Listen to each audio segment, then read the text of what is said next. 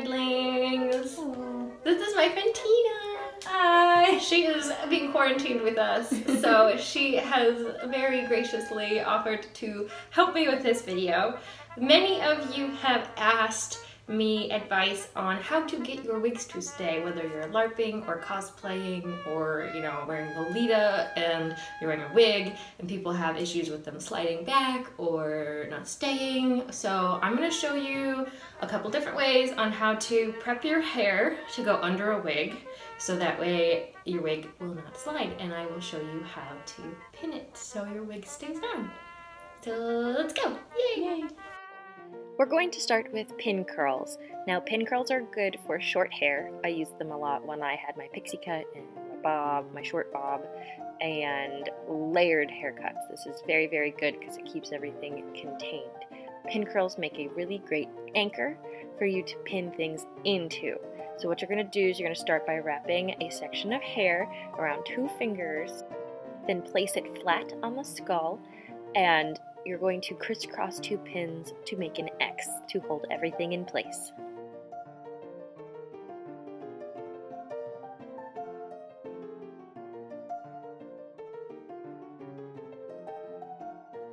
The red lines represent where you place your bobby pins. You are then going to do pin curls all over your entire head. I like making sure that I have a pin curl at each temple and at both sides of the nape of my neck.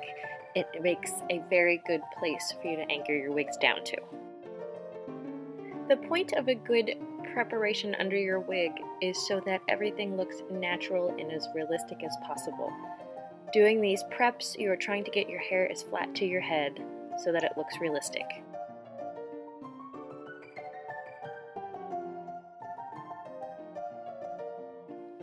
Tina now has pin curls all over her entire head. Your hair prep should also help hold your wig cap on. You can also pin your wig cap into your pin curls, which helps anchor that in place even more so that your wig cap doesn't slide.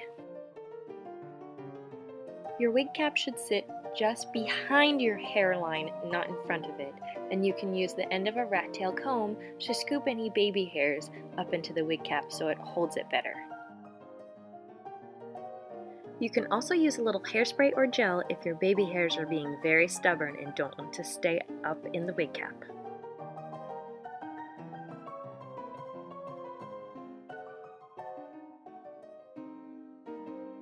When pinning your wig cap, I like to direct my pins forward and then flip them around to go under the wig cap and into the pin curls. Wrapping your hair is especially good for long hair. You're going to start by making 4 pin curls, 1 at each temple and 1 on each side of the nape of your neck. This placement is going to allow you to have something to anchor the wig into while keeping the rest of your hair as flat as possible. This will help keep the back of your head from becoming very bulky with hair just piled up on top of your head. Instead, it will be wrapped nice and neatly.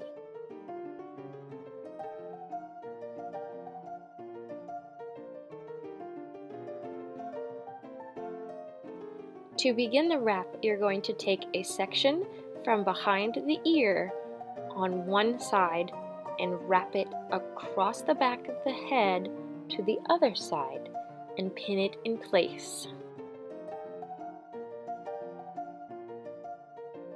A section on the opposite side of the head is then going to be taken and wrapped in the opposite direction behind the head to the other side where you first started, and then you're going to pin that into place.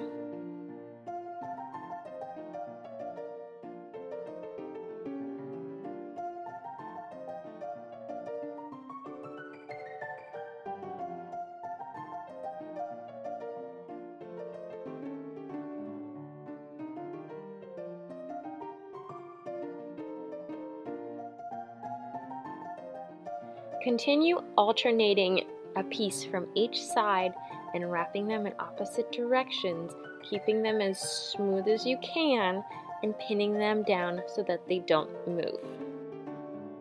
Tina's hair is on the finer side and it's not quite as long, but if you have long hair, this definitely comes in handy. Just make sure your sections aren't too thick. You'll end up having a swirl all the way around your head.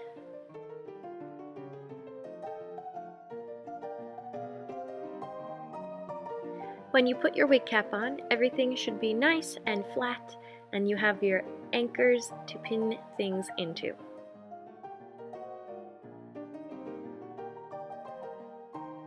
I feel like braids are the most commonly used method. The thing about braids is you don't want them to become bulky. So you have to be very careful about how much hair you have and how thick your braids are and how flat you can get them to your head. So be very careful if you are using braids. I like doing Dutch braids because they create a very slight ridge for your wig cap to hold on to. Now you can always combine different methods. Often I will do 2 pin curls at my temples, and then I will split the rest of my hair in half and do 2 braided pigtails that I then wrap in the back. I feel like this gives me better anchors in the front to pin my wig into, while the braids give me a nice ridge in the back to hold my wig cap and the back of my wig in place.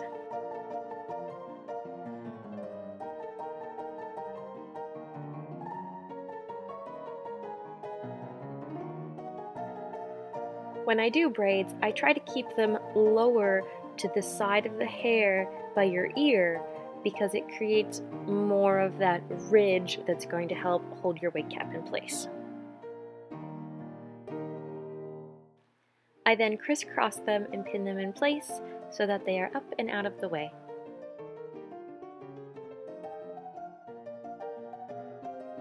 None of these preps have to be perfect. They're going under a wig cap and under a wig.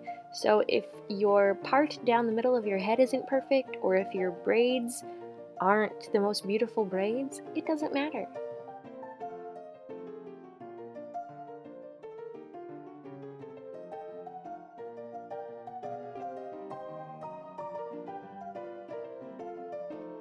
Pop your wig cap on, tuck in your hairs, pin it in place, and we are ready to put on the wig. I will be using my Alice in Wonderland wig that is very historically Victorianly based, so lots and lots of curls.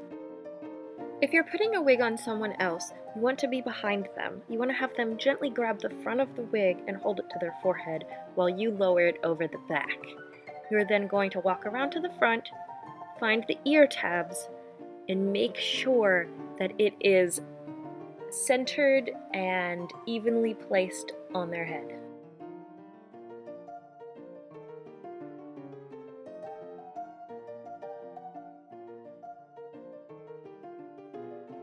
I like using what I call wig pins to pin a wig in place. They are bigger than hairpins, and if you crisscross them, which I will demonstrate, they hold things in place really well. They are twice the size of bobby pins and hairpins. To start, I'm going to use a hairpin to hold down the front of the sideburns to help hide the fact that this is a wig. If you slide the pin within the grain of the hair, the direction that the hair is going, you can slide it in and the pin absolutely disappears and you don't even see it. These pins are not anchoring pins, they are more to help you hide your own natural sideburns and help make the wig look more flush and realistic to your skin. Here we see the blue pin sliding in with the grain of the hair. Now to anchor our wig down, you're going to slide a hairpin going up towards the back of the head, and then the second one will go down towards the face. They're going to then interlock and crisscross and lock your wig into place. Now sometimes it takes a second to find a spot where the pin will want to go through the wig, and you want to hide these pins as much as possible.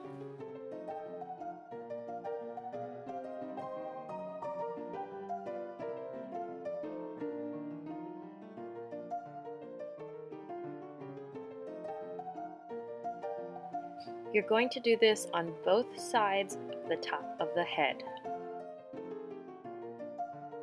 You're also going to pin the nape of the neck. You're going to get the pin through the wig, point it down, get it under the wig cap, and then flip it up. It's going to anchor into not only the wig cap, but the braid, and it's going to hold the bottom of your wig in place very snugly. So you're going to have your crisscross anchors on top of the head, your hiding pins on the sideburns, and your anchor pins at the base of your nape. You can then pop on any accessories you have, and ta-da! You are now wearing your wig. Some people may find they want to put more anchors into their wig. Definitely give your head a shake, feel if anywhere feels loose, and have fun. I hope this helps you guys. I hope this gives you a couple options on how to set your hair, and I hope that all of your wigs stay on and nothing ever slides around. Let me know if this works, if you tried it out and you liked it. If you have any other ways that you like to set your hair, let me know, because there's always new things to learn and share with each other. I hope you guys have a great day. Thanks for watching. Bye! Bye.